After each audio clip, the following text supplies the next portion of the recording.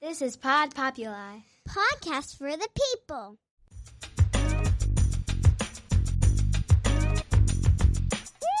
The Great Love Debate. It's the Great Love Debate. The Great Love Debate. It's the Great Love Debate. Hi again, everyone. It's Brian Howie. Welcome to the Great Love Debate, the world's #1 dating and relationship podcast. Since 2015, I am outside here in a fairly nondescript part of Florida, and there's a lot of critters crawling around. You know, in the Everglades, they have so many giant pythons now that the pythons have eaten all the deer, which is really bad, and they've eaten all the alligators, which is probably worse, or at least scarier, because the pythons have no natural predator, which means they are coming for you, Sarasota. Anyway, on that note, a quick note before we get into it, because it's semi-related to this episode. The next episode we are doing, it is the Breakup Diaries. It is the best of the breakups, your breakups. So not that we want to necessarily get into the sad or the macabre, but we are doing a listener letters devoted entirely to the how, when, why, where you broke up.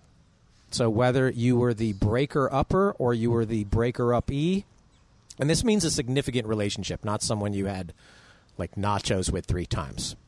So it's got to be a real relationship. This was my boyfriend. This was my husband. Okay? So you're like, why are we doing an episode like that? And my answer is, I think we can learn. And if you're sending one of these in, I think you hopefully are past it. And hope you can, in fact, learn from it and maybe laugh at it. And in the learning and the healing and the sharing, we'll bring everyone a bit more, I don't know, forward, because there's this collective sense of solace in the misery and the camaraderie in the commonality. So we all went through this, and we all will get through this together. So send those in, and we will deal the deck. Send them in, greatlovedebate@gmail.com. This isn't a loser's lament. It will be more like a Survivor sequel. Okay? On to the next. So why do I bring this stuff up? As I have said many, many times on this podcast, that I believe I do not offer advice, but I do offer opinion. And my opinion is not just rooted in my personal experience, but in the collective experiences of the millions of people who have listened to this show over 8 years or so, and the tens of thousands who have come to one of our live shows. We listen and we learn and we share. So you can call it advice if you want, and you can do whatever you want with this information. At the end of the day, it's for entertainment purposes only. We're not writing out any prescriptions here. But when I do these episodes solo, and I'm more and more frequently doing my podcast solo, I think I really need to be inspired by a guest to have them sit down at one of these chairs. You know, I don't want just any person there. So when I do an episode solo, I'm speaking to you from a place of, at the very least, passion. I like to get in this stuff because I care about this stuff. And if you care about this stuff, you are listening.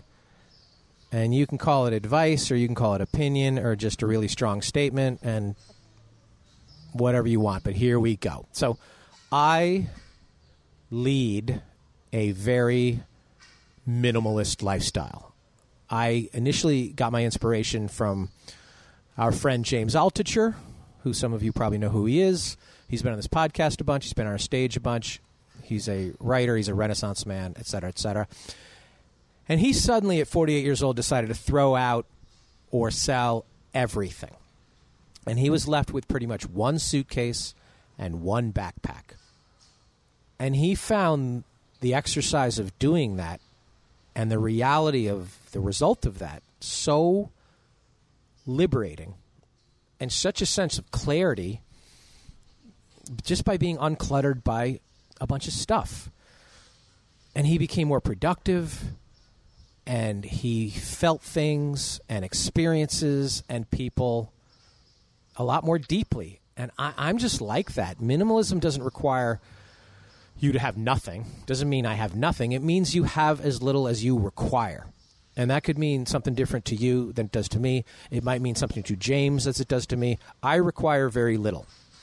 You guys heard me do an episode a few months ago where I laid out, I only really need to hear 5 things from my partner. Just cut through all the rest. Those 5 things, that's all I need. And the rest is just a bonus. So, like James, one of the things I need is my laptop. And 90% of what I care about are words I've written or things I've recorded or feelings I've felt or relationships I've formed or something I've created. And a lot of those things live on the laptop. And I'm not even sure if I need the laptop. Those things are probably on the cloud, and if you hack me, you have access to any of them anyway. But the laptop also gives me access to those things. So it's a means to an end. It's a portal into something. But for some reason, even in 2023, even with the cloud, the laptop slows down, and the things clog up. And you have to, every once in a while, clear the cache to get it to run smoothly. Aha, metaphor.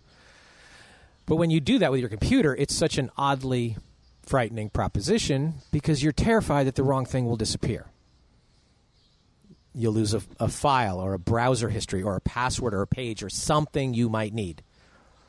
And every time we do this, or at least every time I do this, it's such a torturous and stressful set of decisions. It's so fraught with peril, even more so than the pythons and the Everglades. I am terribly stressed out to let that stuff go.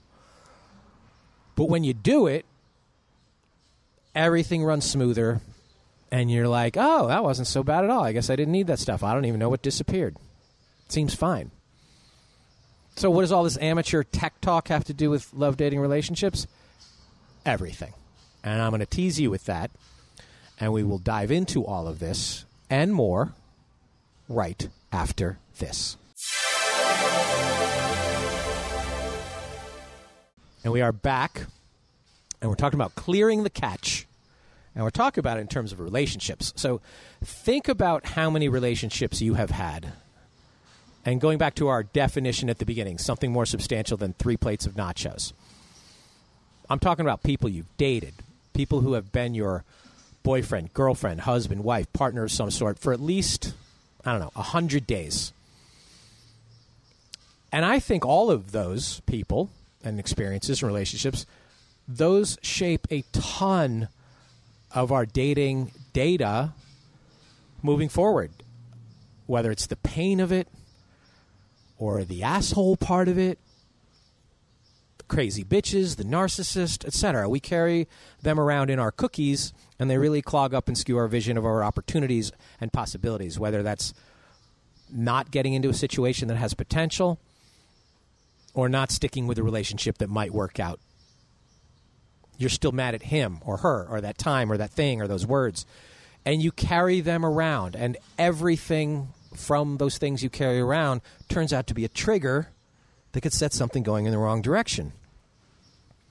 And I can't say that you can just delete those with 2 clicks of a mouse, but you do have to do the work to get past them. You have to clear them out.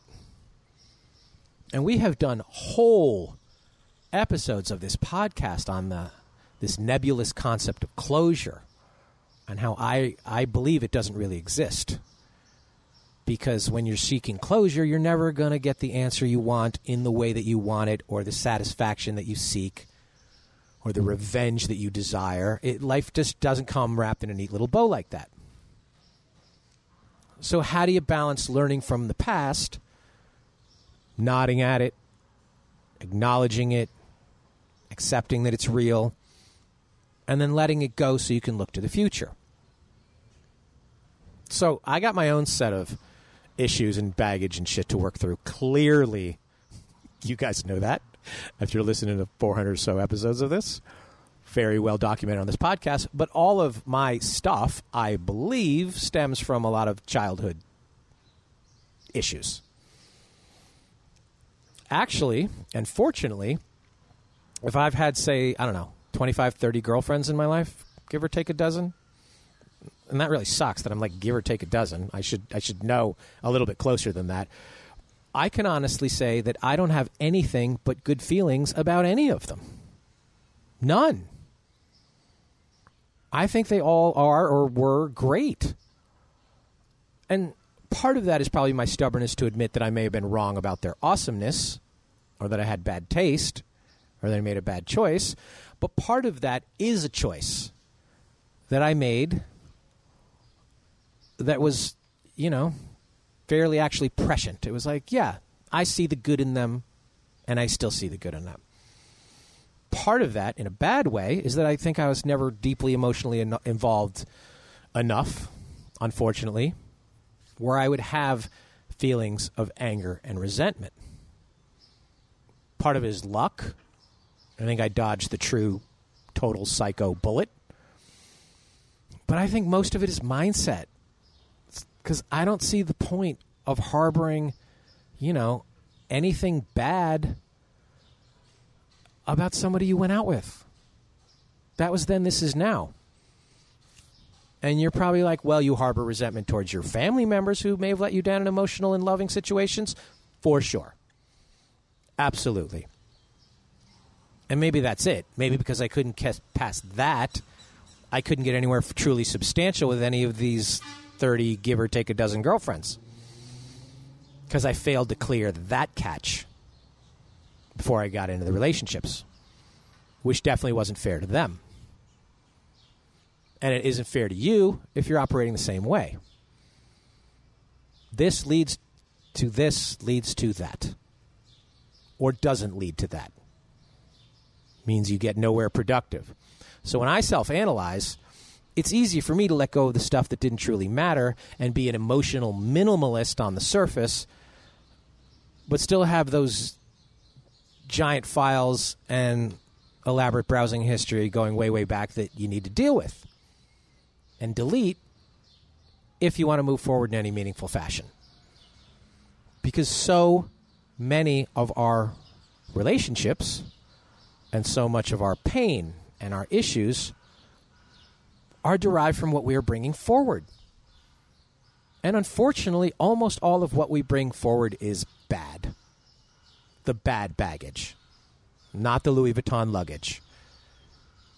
Because if all of you're getting out of these past relationships was good stuff, you'd probably still be in those relationships. You're not leaving a good relationship most of the time. So if you're focused on the good, you're probably like, you know what, we can work through the bad and we'll stick with the good, and you'd still be with them.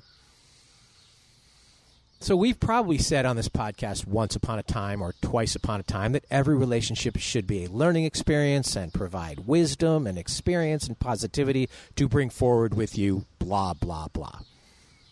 And I say blah, blah, blah, but do we mean that? We do. I do.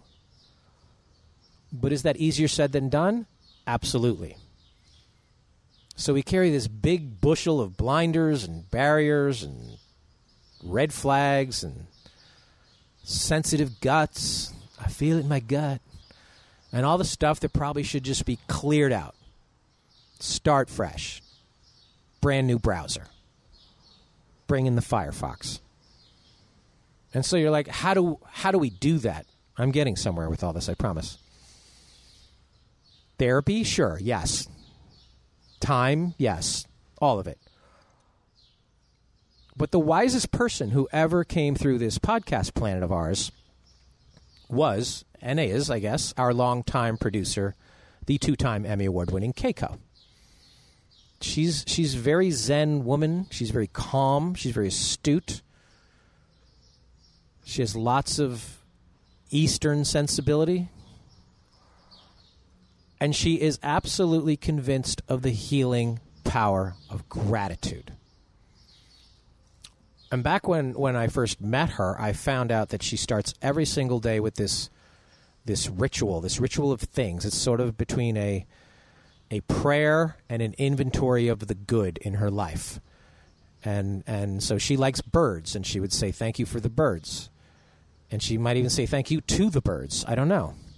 Same thing about sunshine. She was grateful for sunshine, and so on. Not things that she owned. Not cars, not houses. Gratitude for things in her world. And when she first described it, I thought it was a little nutty. Seemed like talking to yourself. But I'm always curious. So I dove into the people who practice gratitude the way I dove at one point into the people who practice stoicism. I'm like, stoicism. I want to see what that is. But stoicism requires too much listening to others instead of yourself. So obviously that wasn't the one for me. But this gratitude thing, I didn't really understand it between sort of the surface of saying thank you. But as I dove into it, gratitude as a core essence, it can clear the catch. It can delete the bad and let the good flow through everything more than anything else. So I have, like most people, I have a deep desire to be appreciated. And I think as appreciation flows into you, it can also flow out of you and vice versa. And this might all sound a bit woo-woo for me, but you have to think about it practically. And the positive effects of it. I hear some birds right now. Being appreciative and understanding and grateful of what surrounds you in the present goes a long way to blurring and distancing from the noise of the past. And all of it opens up these areas for imagination and understanding because you are focused on the now, not what they did then, what you are doing now. I am grateful for this, which can lead to that. It's much better than if I'm angry about that, which gets in the way of this, now, today, tomorrow. And as I dove deeper into it, I found that the most grateful people in the world tend to be the happiest. And the most resentful people, the people who are hanging on to that stuff, they're not. So gratitude, by definition, if you look it up, it means a readiness to show appreciation for and to return kindness. And that is probably the best mindset to get into a relationship or to stay in one, even go on a first date. You're ready to show appreciation and return kindness. That's probably going to go a long way to getting a second date. It influences mood. It influences action. It influences possibilities. And it influences happiness. And happiness is where love is most likely to be incubated. And that might sound a little creepy pickup line. Baby, would you like to come incubate some love with me? Probably creepy, but you know what I mean. But I learned that gratitude is infectious. It's contagious, just as negativity is. You can definitely spread negative energy. So when you clean out the catch, going back to that, I think you're eliminating things you don't need anymore. You're a Microsoft minimalist, if you will. And what you're left with is what is important, what matters, what is now, what is present, and what brings you into tomorrow. So I can't tell you to go to a hypnotist to forget about all the jerks and the assholes and the incidents and the narcissists and the crazies and whatever you want to call them. The liars and the cheaters and the dickheads. And I can't even really tell you to go to a therapist, although you should. I'm telling you that you should just focus on the good of right now, what you have, not what you want or don't have or missed out on or was denied to you or denied from you. What do you have that you are grateful for? That's what you remain in the catch. This podcast, in the catch. The possibilities on the dating apps. This upcoming weekend. Tomorrow. Tonight. None of those things should be influenced or impacted by any of that stuff in your catch. Clear the browsing history of all the no's and the non-starters that are in there. The cookies, I don't know. Go eat some good ones. Be grateful for those. Because it's all about mindset, I think. You can call that opinion, you can call that advice, or you can just label that as something that will probably benefit all of us. So next week, we will exercise the exes and throw all the breakups in the bin, and we will collectively clear our catch. That is a very alliterative setup to what we're doing here. So send those along, greatlovedebate@gmail.com. They can be good, bad, funny, strange, sad, but most of all, they are meant to be liberating. That is the point of this today. That is the point of next week and every week after that, onward and upward. Please like, share, follow, and review this podcast. Your reviews mean a lot still after 8 years in the podcasting ecosystem. Go to our website, greatlovedebate.com. Check out our live tour schedule. There will be some on there by the time you listen to this episode, so do that. Raleigh's going to be on there. Phoenix is going to be on there. A couple more. Because, as always, at the Great Love Debate, we never stop making love. See you next time.